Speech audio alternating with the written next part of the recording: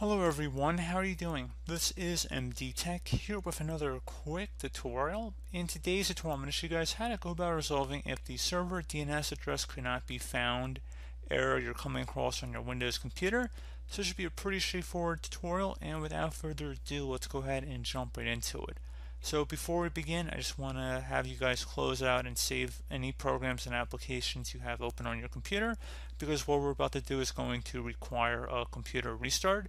So once you have closed out of everything, we're going to go open up the start menu now and type in network reset. Best match should come back with network reset right above system settings. So go ahead and left click on that. So before you begin, make sure you have your Wi-Fi credentials saved somewhere. So because we're going to reset our network settings, once you restart your computer, you will have to input it back in. So just keep that in mind. So anyway, network reset, this will remove then reinstall all of your network adapters and set other networking components back to their original settings. You might need to reinstall other networking software afterwards, such as VPN client software or virtual switches. Your PC will be restarted. Select the Reset Now button. Select Yes. Select Close, and then, like I said, close out of any open programs and applications and restart your computer.